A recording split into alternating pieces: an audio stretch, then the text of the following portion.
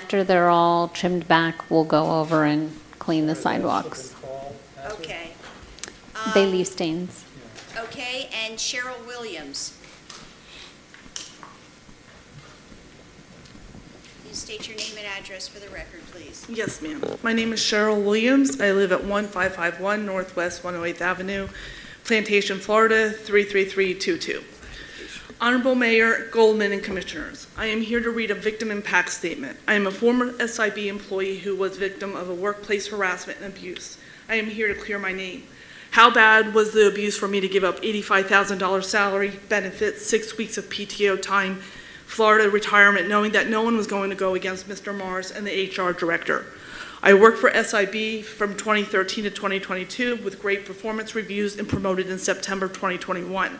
So if there's anything negative in my HR file, my file has been padded. Residents questioned why Mr. Morris was rehired after being fired. At least 3 individuals went to the former city manager about Mr. Morris. I submitted a harassment claim to protect myself, learning this was futile because Mr. Morris told a staff member in September 2021 that summer 2021, he was going to fire me. I was not shocked learning this since Mr. Morris told me that he would get rid of 7 employees if he was ever in power. Here are some facts. Mr. Morris recruited me to work for the city of Sunny Isles Beach, so why would he target and fire me? The HR director has had an angst against me for years. She used Mr. Morris to get rid of me. I submitted over 60 pages of documentation showing a pattern of behavior of Mr. Morris. The independent investigator of my case who drafted the separation documents for firing Mr. Morris, still the investigator cited Mr. Morris. I named at least 5 individuals who would have collaborated in my claims. Conveniently, the investigator never interviewed these individuals. I was gaslighted by Mr. Morris, and he made my life a living hell from June through October 21. Mr. Morris told me that he only wanted to hire younger individuals. I felt targeted because of my race. Based on these 2 claims, I believe that the city promoted 2 Caucasian individuals in the 50s for damage control. A resident submitted a public records request. This resident received limited information even though there's 112 pages marked as public record. Florida is at will state. Mr. Morris did not need a reason to fire me, but once again he wanted to with me.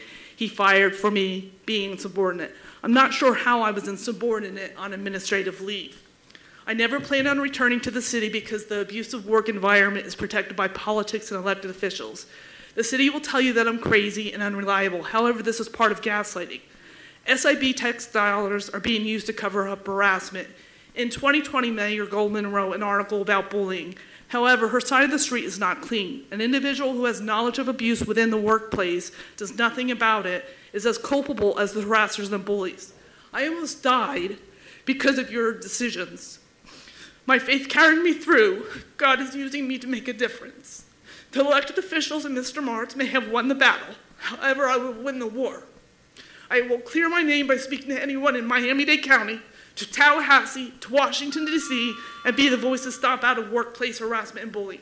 I was victimized, and I will no longer be a victim. Thank you. Yeah, Mayor, Commissioners, as Ms. Williams knows, an investigation was conducted into these allegations and was found to be totally unfounded.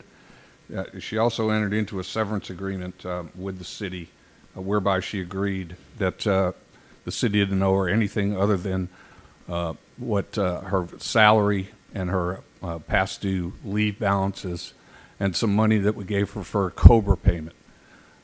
So I just wanted to make sure that you understand that those allegations have been investigated by an outside counsel and were found to be unfounded.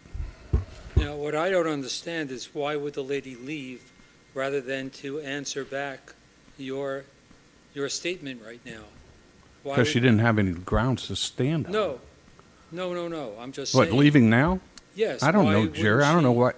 Yeah, it just surprises me that she would walk out rather than stand here and answer you back. So, is she still here, or did she Mayor, leave? public comments over. She's left. Well, This meeting is, there are no other public comments, so we're going to adjourn this meeting. Motion to adjourn. Motion? Yes. Second? Thank you. All in favor, aye? All in favor? Aye.